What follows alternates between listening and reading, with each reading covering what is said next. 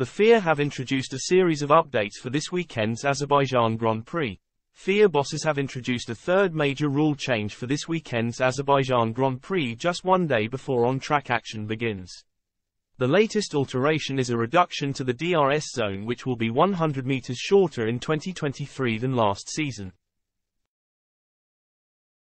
In 2022, the second DRS zone was positioned 347 meters after turn 20, but the race director notes show this will now sit 447 meters after the corner. It means drivers will have less time to make a move stick on the run-up to the tight turn 1. However, the length of the first DRS zone on the exit of turn 2 will remain the same as last year.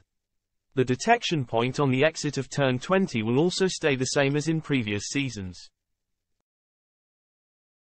DRS zones have been altered at several venues for 2023 in a bid to make the tool less effective. The final activation point was moved in Jeddah, while a fourth zone was added in Melbourne for the Australian Grand Prix. New updates are expected to come into place for next weekend's Miami Grand Prix. The tweaks come just months after former F1 director Ross Brawn warned F1 should not be afraid to reduce the effect of DRS at some circuits. He told Motorsport.com, "The one thing we know is fans, and we know this because we don't like it. They don't like the go down the straight, pop the DRS, overtake, drive fast, pull a gap, all of that. I think in an ideal world DRS is used just to get on the back of someone, so you can really have a decent attack." The latest rule comes just days after bosses introduced a further 2 updates for the Azerbaijan Grand Prix weekend.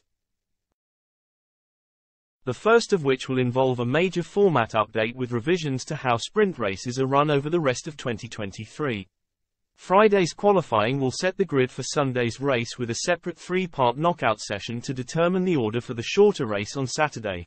The sprint will also lose much of its jeopardy, with grid positions no longer up for grabs. Max Verstappen has pushed against holding more sprint events, with Red Bull boss Christian Horner suggested holding a sprint in Baku was ludicrous. F1 team bosses have also agreed to an increase on the number of components teams are allowed.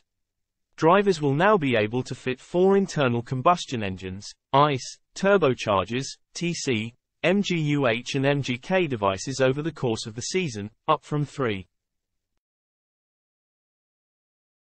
It could be a major boost to George Russell, who is expected to take a new unit in Baku after his previous engine exploded into flames in Australia.